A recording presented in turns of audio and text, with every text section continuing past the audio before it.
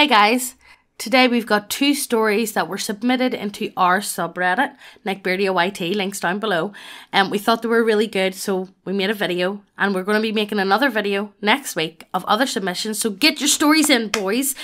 So don't forget to like, comment and subscribe and hit the bell notification, and we'll see you at the end of the video. Javelin of Equal Opportunities by Klondike96. Buckle up, kiddos. We have a legend for my very first character ever. Enter Yentamo, the half-elf fighter, with starting stats straight from RNGness himself. I rolled this character up in front of everyone and didn't recognise the importance of the 3 18s I had just rolled. Even as my party looked on my thrice-blessed monster of a man with awe and terror, I did not realise what I was unleashing on my poor DM. Up until the entrance of Yentamo, my party had run 2 or 3 sessions and had already drawn party lines. We had Eloandria, a chaotic good wood elf druid. I'd be calling her Ellie because that spelling and pronunciation is a nightmare. Tell me about it. Don't. I kind of get the idea that he wrote that in. Yeah. Because he knows I can't fucking read. He mostly cared about trying to acquire a tiny pet griffin.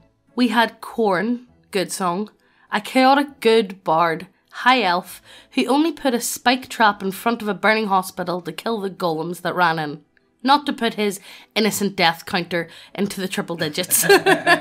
He swears. And we had Deborah, thank fuck, normal name, Deborah, fucking Big Debbie here, a chaotic neutral gnome sorceress lycanthrope, who would, on full moons, transform into the late 2000s Ram artist. The party dynamic was pretty much Ellie against Corn, while Debbie kept the peace with wacky hijinks to distract whenever tensions get too high. Upon my entrance, the party was now also held together by mutual fear that Yentamo would retaliate if either side showed aggression to the other. And so our party was complete, and perfectly functional. You'll never convince me it wasn't.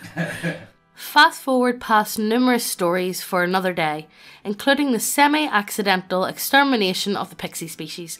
Semi-accidental? Extermination? And my party finds itself in the capital city of the very racist High Elf faction. Well, like, you know, does that not go hand in hand? High elves. High Elf are racist. Yeah, tell me they're not. Like, you know, it's okay, don't get me wrong, when it comes to high elves, like, you know, back, like, years ago, it used to be, oh, they're just very snitty, they're whatever. No, like, they're extremely racist. Yeah, they kind of are. Now Ellie was acceptable, but looked down upon being a wood elf. Corn was adorned and paraded as a hero, because he was a high elf, who had taken credit for like an entire minor quest. Deborah was tolerated because we had convinced the city she was just our pet gnome. as it should be, considering nothing more than pets. But Yentamo? Hell no.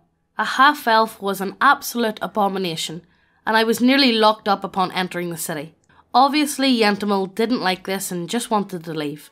Eventually the High Elven Council, pronounced circle jerk, tasked us with retrieving an item that was essentially a magic spear. We leave the city walls and into the forest. I pick up a stick and carve it into a spear and say, okay, let's go back. Party looks at me like I'm insane, probably because this idea is insane. Party votes on the idea. Ellie and Corn finally agree on something, and it's that this is a fucking terrible plan. But Deborah's got my back, because she's nuttier than a fucking legume farm and wants to see that happen. Party vote is tied, so we flip a coin. I win. We head back into town, up the hill to the council chambers, barge into the council meeting, and I present the mighty spear. DM, roll deception, natural 20. Hey. Me. Hey. DM, me. Hey. Corn, harp plucking good song. No, it's a deception. He has lied to you. This is just a stick. Me. The look of relief on my DM's face as Corn passed his persuasion check will forever be etched into my memory. Ellie somehow managed to convince the council that Corn should share the sentence that is given to Yentamo, because she straight up hates him, but also managed to get herself and Deborah roped into the whole debacle too. So, F. The party is sentenced to fight a dragon that has been terrorising the local countryside in some sort of twisted 2-bird 1-stone logic. That is totally not a real road at all. Corn, being the good and lawful high elf that he is in the eyes of the Elven Council, was allowed a single very powerful family heirloom from a senior council member to aid in his survival against the dragon. The rest of us were given our old inventories back. Racist pricks. Get in the fog. A few rounds in and it's clear only Yentamill with his OP stats and Corn with his magic fuck you stick are able to get past the dragon's AC. Fast forward a little more and we've managed to cheese it down to low health, but we're out of spell slots and ranged weapons. This means it's a little problematic when the dragon takes off to fly away.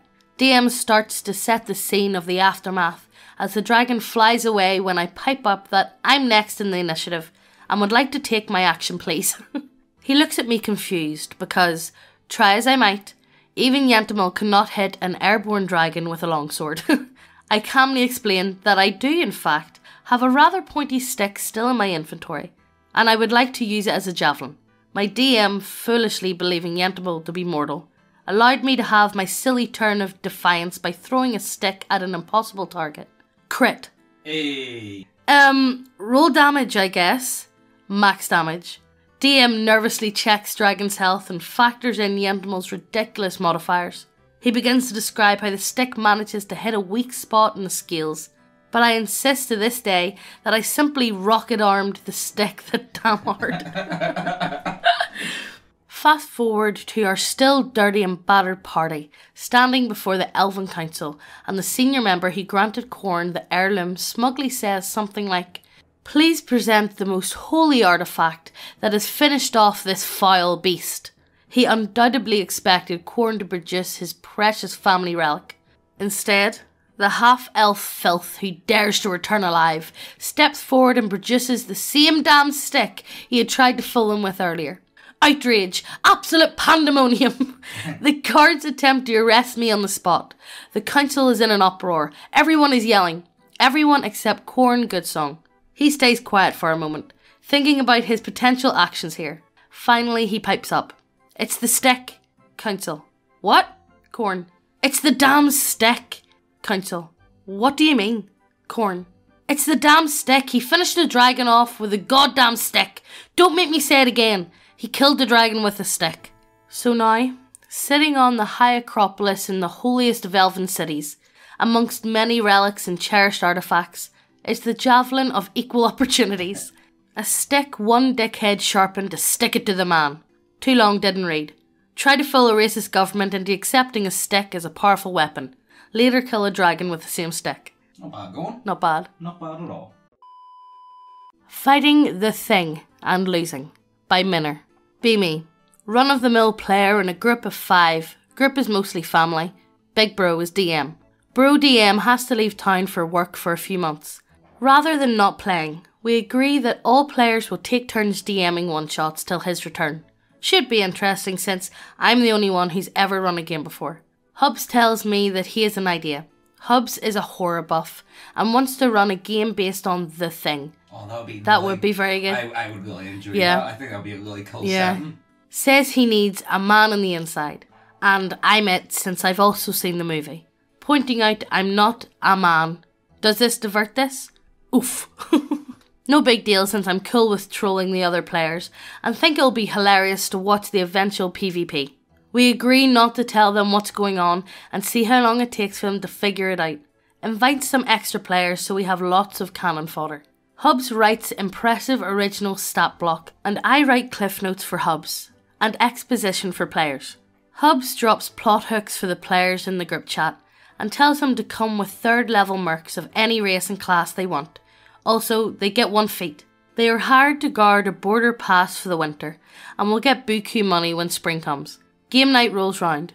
Pizza for everyone. Hub starts to describe the place and the job, then tells players to introduce themselves. We have a dark elf bard dead set on wooing everyone. A human paladin who is a total Chad A human fighter who just needs some cash.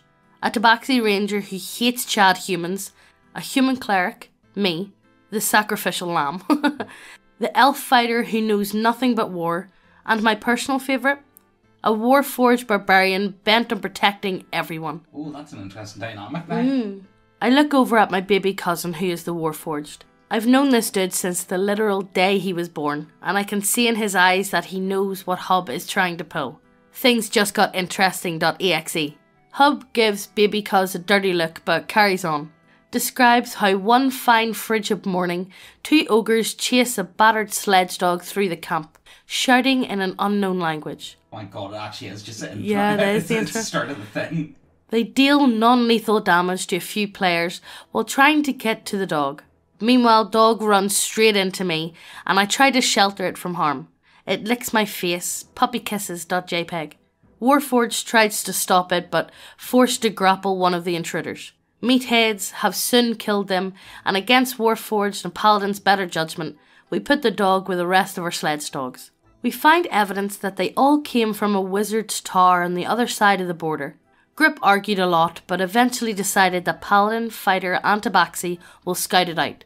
Tabaxi only goes to prevent Chad-like Paladin from setting everything on fire. Get there and the place is a wreck.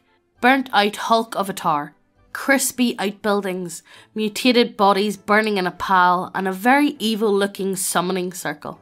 They beat feet back to the camp pretty fast. Meanwhile, Warforged insists we burn the intruders' bodies and then plants himself at the front gate until others get back. When they do, they tell us about what they found. Everyone gets edgy, and we draw lots for the night guard duty. Myself, Warforged, Tabaxi and Paladin all get watch duty. Meanwhile, Hubs tells all remaining players that while they sleep, something slips into their rooms. He makes them all pull slips of paper from a hat. Face gets pale. Oh, I like that. I like that. I like that. That's something a bit different that you normally don't see. Yeah, I like that. Face gets pale. Everyone gets more edgy. Everyone gets more pizza. Next day passes without much event until night, when we hear a commotion coming from the dog pen.